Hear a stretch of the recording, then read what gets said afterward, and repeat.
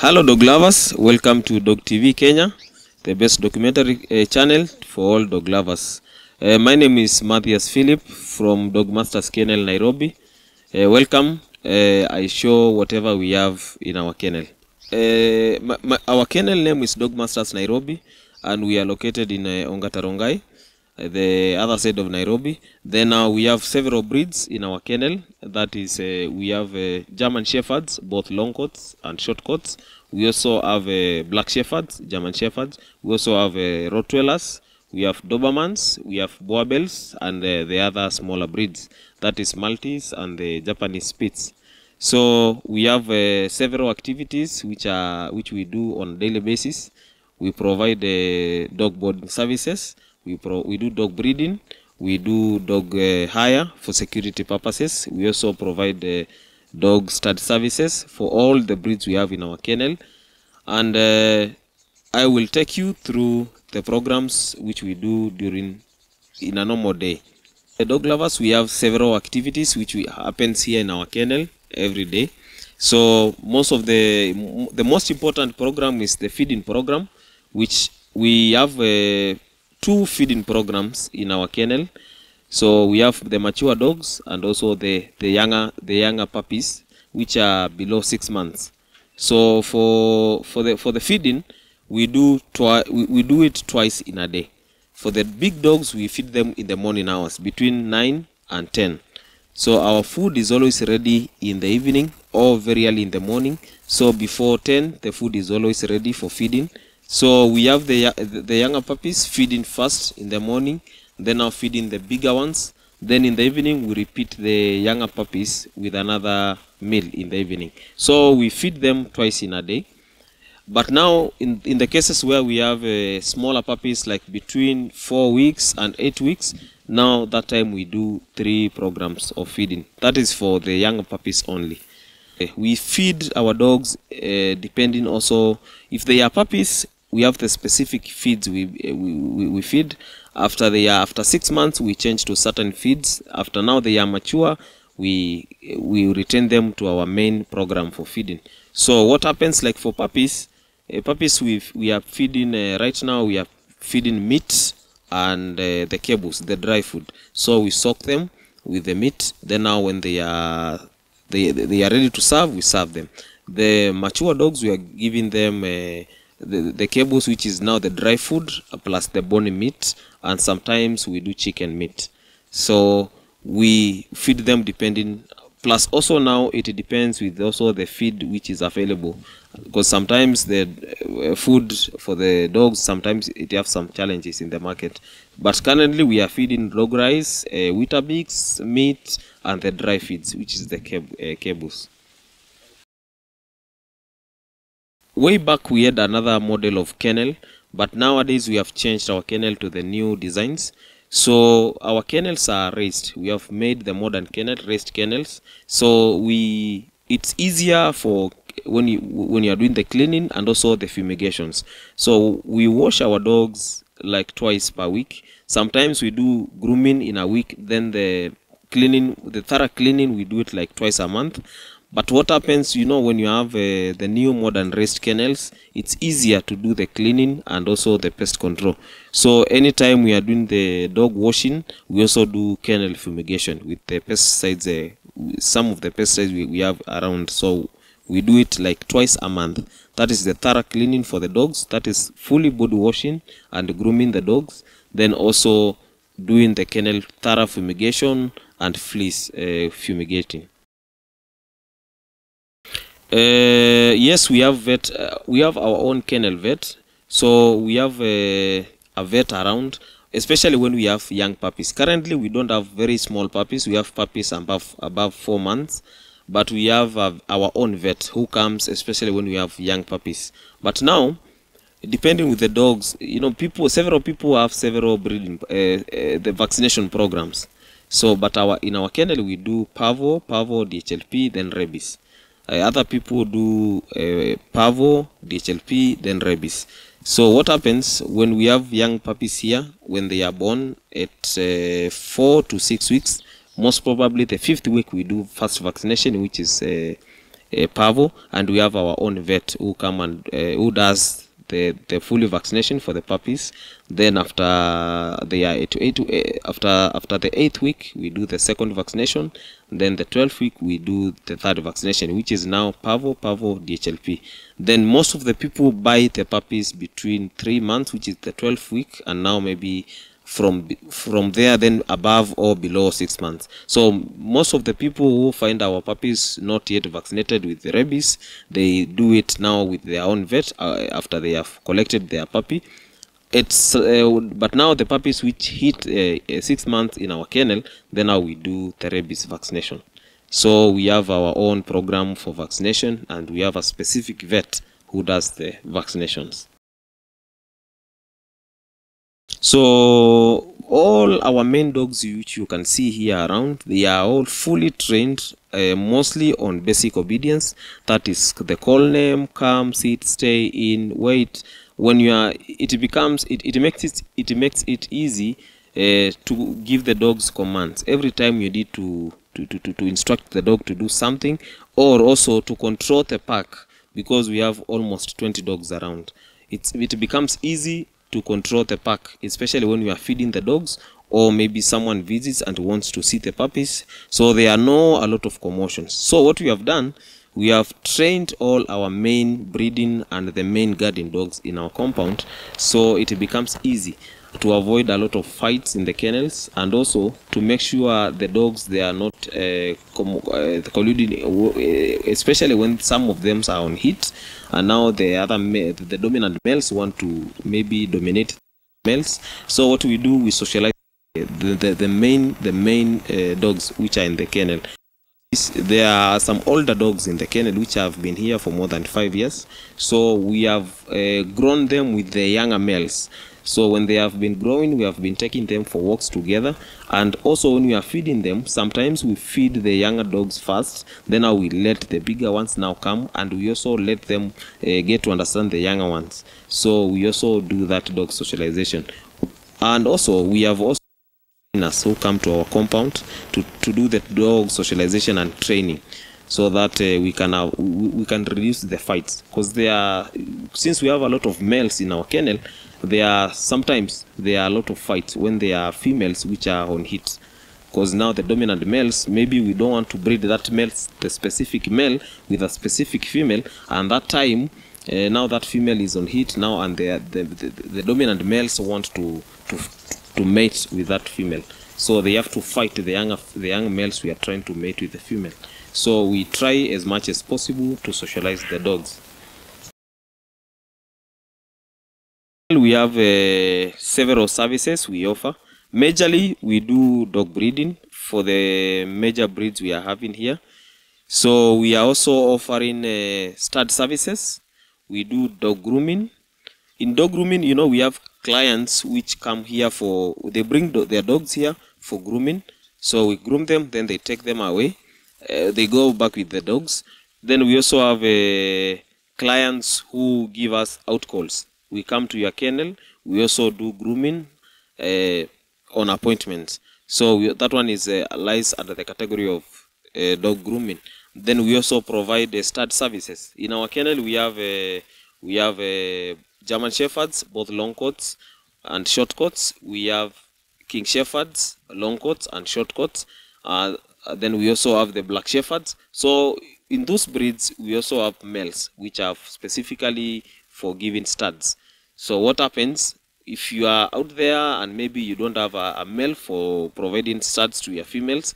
We offer that service. We have that breed, those German Shepherd breeds. Then we also have Rottweilers, German Rottweilers. Currently is not available in the compound, but we have hired him for security purposes, but we also give him for stud services. We also have a Doberman Pinster. Currently we have some puppies also from our last breeding. Then we also have a Boabel. Currently we have a solid black Boabel male, which is available for stud services every time. So we have several breeds which we offer stud services. So the other service is security. Now, when it comes to security, we also have most of our bigger the breeds you can see around. There are specific males which we have trained both basic obedience and aggression and guard works. So there are security guys who come and hire our dogs for security services during maybe when people have events. Maybe you also want you are working with a company and you want to lease some dogs for security, so we also provide that service. The other part is now the breeding. Now that one, we have our kennels here. We have some puppies even for German Shepherd, Dobermans, Borbels. They are available.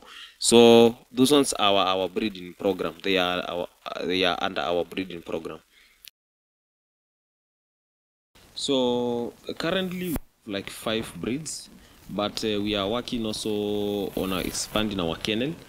We are also working on bringing some other breeds. You know, when you are a breeder, there are specific things which now push you towards adding more breeds, especially the clients, because now different clients have specific breeds they are looking for.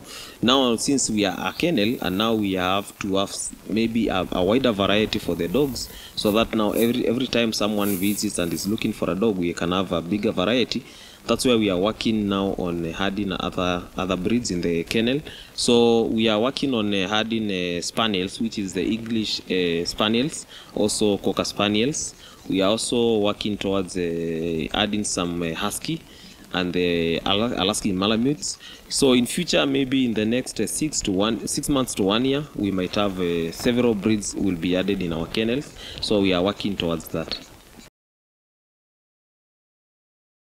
So in dog breeding, there are several challenges. Number one is now finances.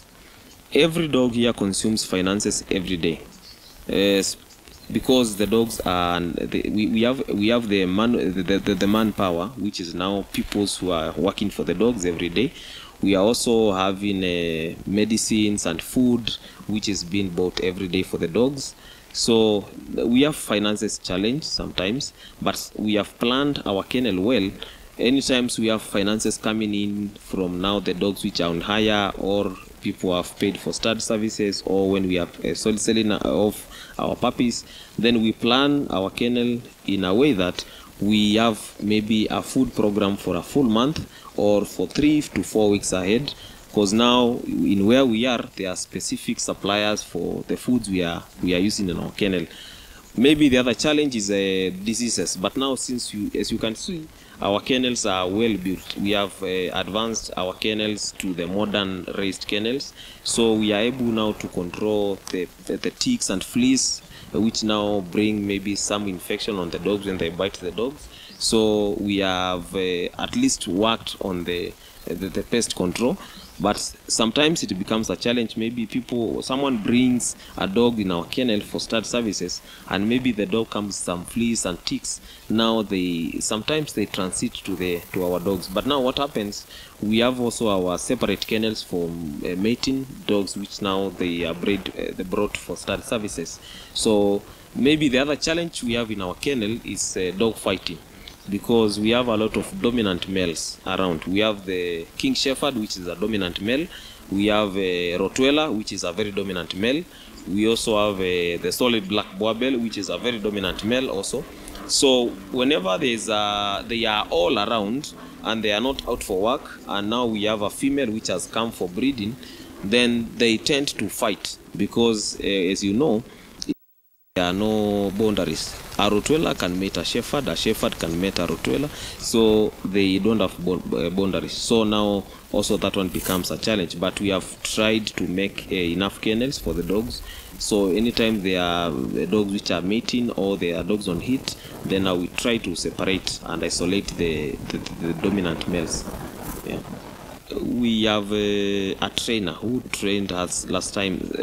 We had several serious fights in our kennel where some of our dogs ended up killing others.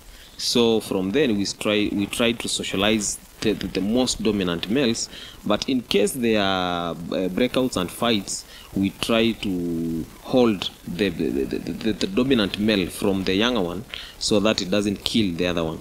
But sometimes people advise to pour water on the dogs when they are fighting, but sometimes it doesn't work, sometimes works. But what what is most important, ensure your dogs have collars anytime they are out or anytime they are on walks, or maybe don't let them go loose, because when they start fighting it becomes very difficult to handle them. So when they are fighting and they have the collars and the choke chains, then it's easy to control them and stop the fight.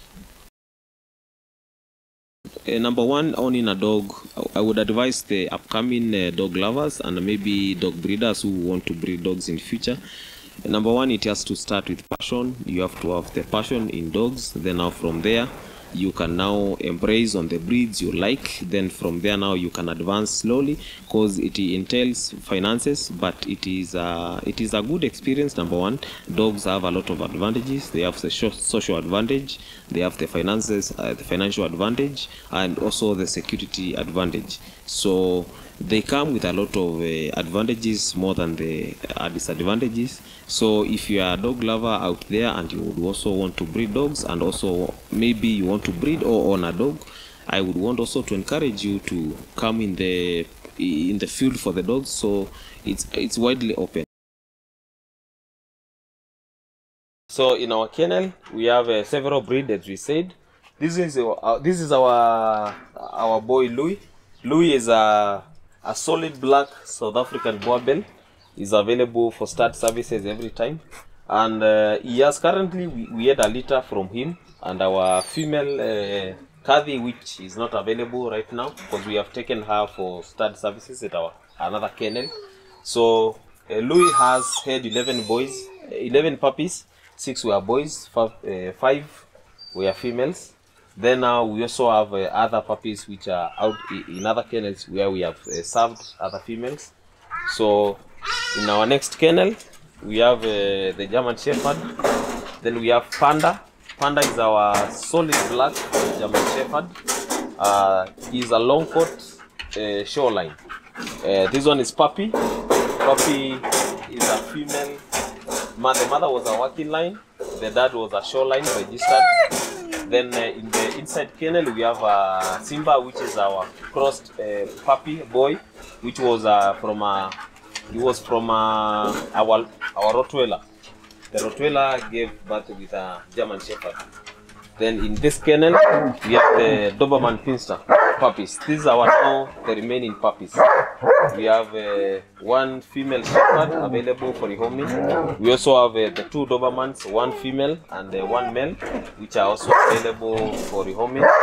Then we have other dogs around. This one is a Max. Maxi is the dad to the small female there. Then is the dad. The mom is a Roxy, which is around.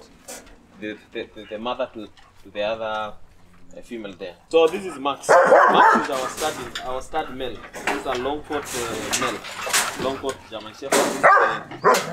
That is Roxy. Also under our breeding program. The mother to the small female we have. So this one is also Junior. Junior Max is our program. Also puppy from our previous breeding programs. Then this is Esa. Esa is our Maltese. We also have other Maltese, which is Bravo, they are notable. Mingo on this one, on this side, so they are on the other side.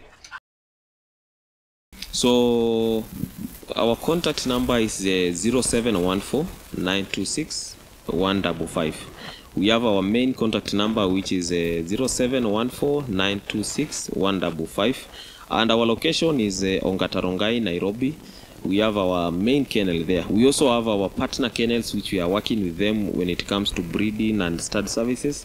But our main kennel is at Nairobi. In case you're looking for grooming services, dog boarding services, stud services, or any other related dog service, you can contact anytime. Maybe we can advise or give the service related you are looking for. Okay, so thank you so much guys for watching Dog TV Kenya, the best documentary channel for all dog lovers, and welcome to Dog Masters Nairobi, Kennel Anytime for all your dog services. And so continue subscribing to Dog TV Kenya.